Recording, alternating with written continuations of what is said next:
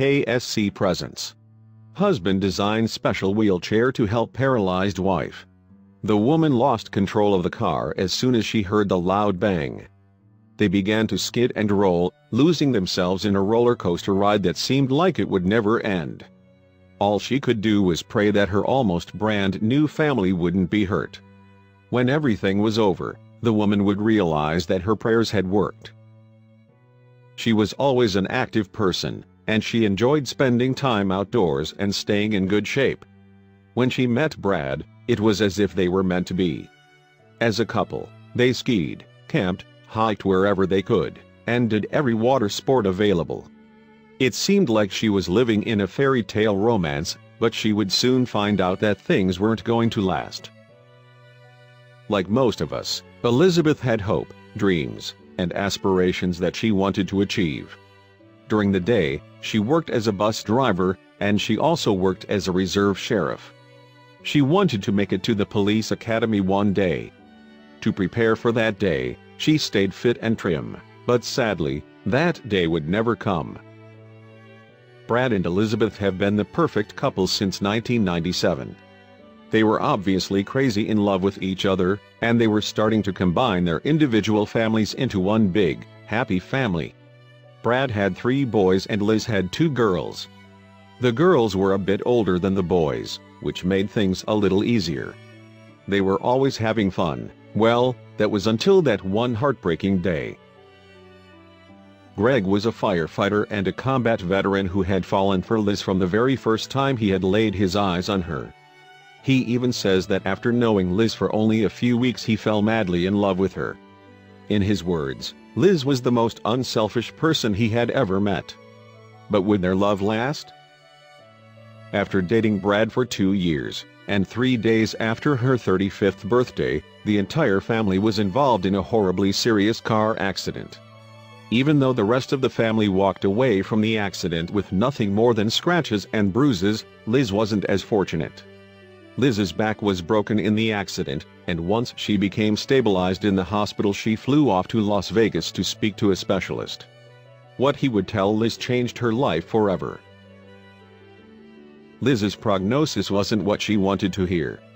She wasn't ever going to walk again, and according to the specialist, Liz should just say bye to her friends and family now. She may have been scared, but she refused to give up. And despite what the specialist told her, Liz continued to live and made it through the worst times. But they were in for a rocky road. Liz worked to get stronger and she slowly began to improve. But the doctors made it extremely clear that she would never be able to walk again, and she didn't want Brad to stay with her because he felt bad for her. She told him that if he needed a normal life, then he could walk away. Brad refused her offer. Instead, he decided to do something unbelievable. Liz posted this on Facebook: "After our car accident and we knew I could not walk, I told Brad to go find someone normal. He told me just stop, then he left the hospital. He was gone for a while. When he got back he got down on one knee and asked me to marry him. I still could not sit up to give him a big hug. He is my best friend, and I thank God all the time for putting us together." When they first got married, Brad began to leave the house all of the time. And over the next 2 years, he was rarely there. So where was he spending all of his time? While he was in the Army, Brad worked as a maintenance technician who was responsible for cleaning and fixing tanks.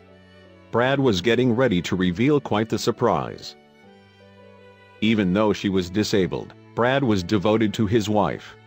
"My job for the rest of my life is to make her happy. She needs something, I put it there. If they don't make it, I'll make it. If it's bad, I'll find a way to fix it," he said.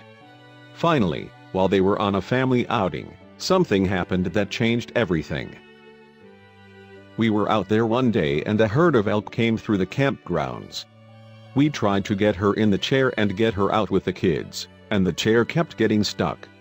She was crying, saying, 'Just go on without me,' and I just found that unacceptable.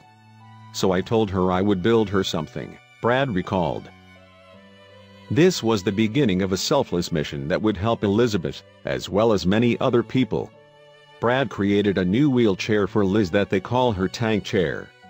This chair would allow her to have access to everything that she felt that she had been missing since her accident. This chair would allow her to taste freedom for the first time in a long time. Liz's new wheelchair would allow her to travel outside and through the rougher terrain that we all tend to take for granted, but most wheelchairs can't go through, such as snow, mud, and hills. It could even go up staircases. Where did Brad get the idea for creating something like this? Well, all he did was remove the wheels and add a motorized Caterpillar track system to make it easier to get around. People who design wheelchairs generally design them for getting around inside of a building or a home. For that, they're great, since they don't damage carpets or flooring. But it also means they want you to basically just exist, but not to live. It was easy for Brad to visualize the wheelchair, but it wasn't necessarily easy to build one from scratch. Brad would test the wheelchair for 2 years before he would let Liz use it. When Brad was completely done with the chair, it ended up costing a total of $50,000, and it certainly turned some heads.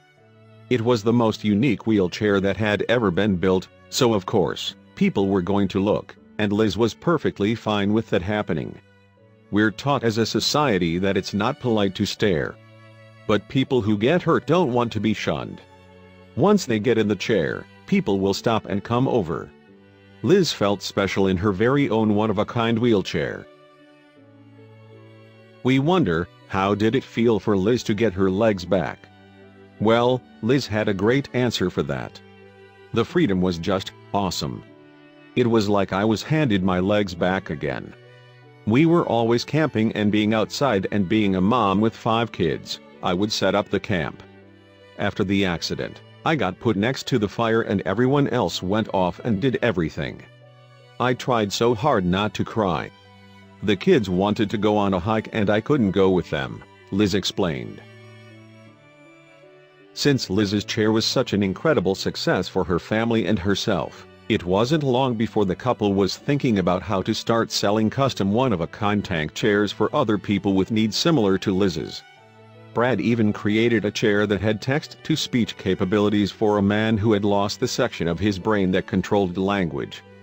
And they needed to figure out to handle the cost. With the knowledge and experience that came from building Liz's chair, Brad was able to cut down the cost from $50,000 to $15,000. It was important for the couple to be able to provide chairs that were affordable for those that needed it the most. As the chair's popularity grew, he made a new goal of getting the cost down to $10,000. Brad actually launched a foundation that he named after Liz that donates scooters and wheelchairs to people that aren't able to afford them. The project initially started out as a way to improve the quality of life for his wife, but it eventually grew into something that helps many other people. Together, they'll be able to change the lives of an incredible amount of people. Thank you for watching. And don't forget to subscribe.